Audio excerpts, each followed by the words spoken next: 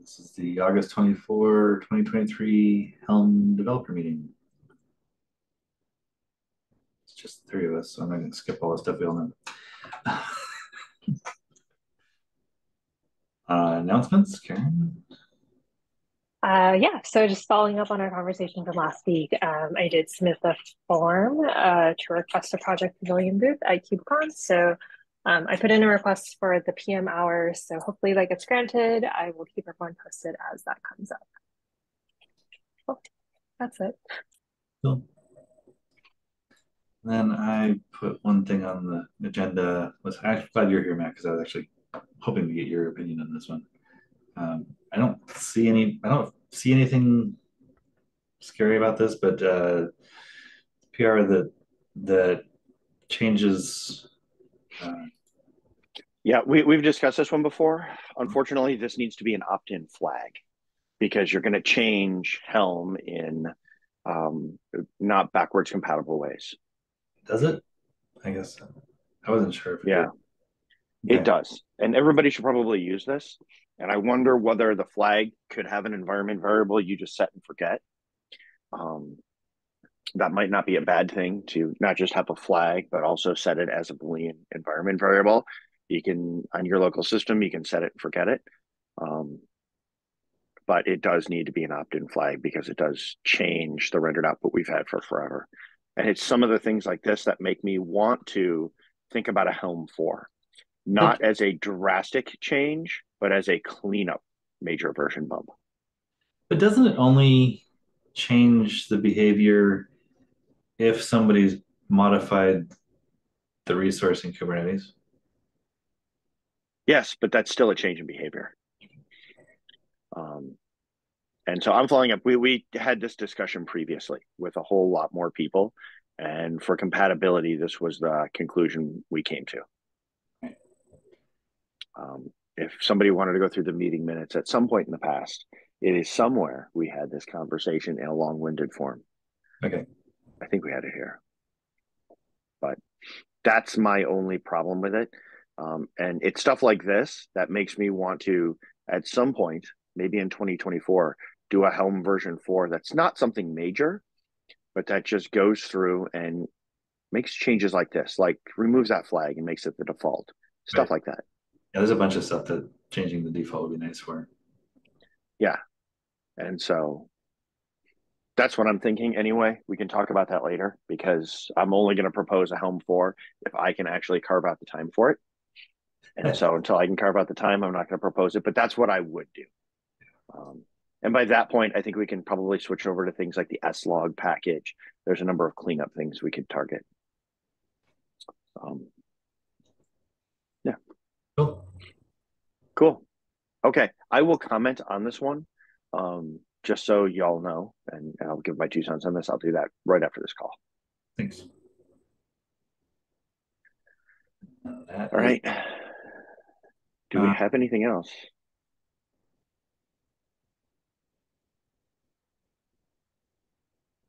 Yes, assignments? Do you want to? I can take moderator. I can take moderator notes, any of them. All right. I'll keep reviewing VRs. Okay. I'm getting through all the extra smalls and smalls, so I'm going to need somebody else to start reviewing stuff occasionally. Yeah. I've got, because we do have a minor release coming up, I have a number of pull requests that are feature additions that are on my list to review. And I've got to find time this next week to really review those. But I have them open as tabs, ready to go, so I can go take a look at them in their feature stuff. So I might ping you with some of that. I was going to say, is there anything that I haven't already looked at? Okay, cool. Okay, good. Awesome. All right. That's it. Oh, thanks, everyone. See you next week. Thanks. George. George, you show up right as we're ending. Oh, hello. Okay. Short one. Cool. Yeah, it was. We just had one issue and the details are in there. I was going to ask one thing, which I didn't get a chance from the doc yet. Is it? Are we definitely done, or do we have? If you got a question, go ahead. Yeah. So my question was going to be about those security related issues that we semi frequently get pinged with, and I didn't get a chance to dig one up. But do you know what I mean? Like people like CVC scanners discover this vulnerability in Helm, and Yeah, and we're not going to do an out of band fix for a CVE scanner finding something. We should be bumping the dependencies for the next release that fixes those. okay, And yeah, so when the just next sort of release comes up, we should do that. But that's our standard thing. If they say, a scanner found something in a dependency, oh my gosh. We don't tend to do an out of band release unless it directly impacts Helm. It is rather egregious okay. because every month we have a release, right? Yeah, And makes so sense we'll to me. do it Yeah, there. I just wanted to understand like the position Yeah. basically. So I wanted to be consistent with with whatever everybody else agreed on when I answered those tickets and be like, Yeah, we'll this get is something in like the Docker server, which yes, it's in the Docker package, which Helm imports, but no, this doesn't impact Helm. So yeah, if it doesn't directly, and that's what a lot of them have been when people have brought them up lately. The ones I've seen have been around Docker, and they'll be doing things like when Docker is running something, the networking stack has a CVE in it. We right, don't touch any yeah, of that, right? yeah. And I'm so, in complete because it agreement. doesn't Yeah, affect us, we're not going to do an out of band release to bump that, but we'll bump it for the next release. I do have that Go the I forget what the go Go Von check. yeah I Go Voluncheck PR that I addressed your issue. We could add that to point people at it. We can also point people at the security tab. Yeah, Okay, yeah, that's good ideas. but that's the Yeah, general. We're not going to bump okay, for every out of band thing. We'd be having constant out of band releases, and we're not going to do that. Especially that since makes sense. it's their broken CVE checker, not ours. So Yeah, I wanted to say something impolite about these CD scanners. I refrained. Yeah, the other thing I was going to include on my updates was if people want to see this, then to try and just be like, well, if you want to contribute time and funding, then then yeah. One guy was like, my customer, the U.S. government, he's unhappy. Well, not he, obviously, but well, if your customers wants to pay for this, then would welcome that, I guess.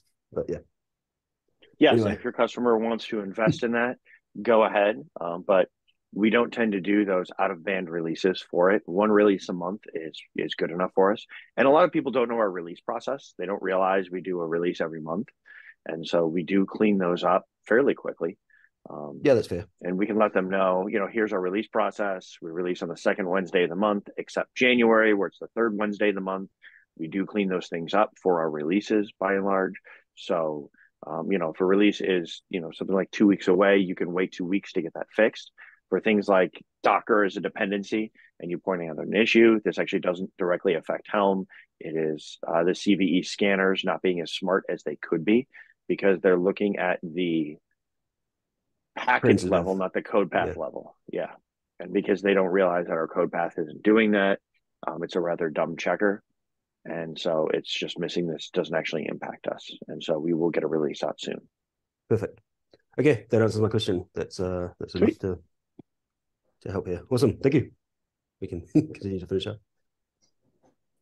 do you happen to know how we use MobiTerm? Moby term?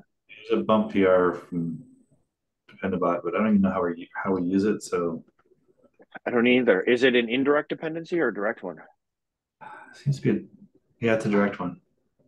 All right, I'll dig into it. I just hadn't, and it goes from some hash version to an actual release version. So I wasn't sure if it's going to break anything. Wait, did Dependabot do this Yeah, to a hash version?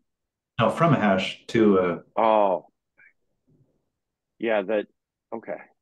We'll so need to check on it. It may just be that it did that. Some of the term stuff we do for display purposes, and there were packages that let us do things like tables and stuff like that, but I don't remember what packages we use. So it may be like MobiTerm has the ability to draw tables in the display, and that's why we're using it. Yeah. I'll look at it later. Okay.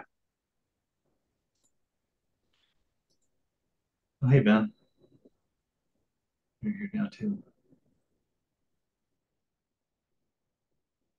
Did you have anything you wanted to bring up?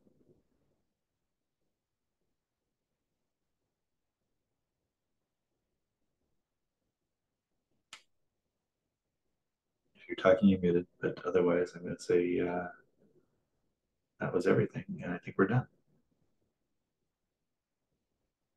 Thanks, everybody. Awesome. Thank you.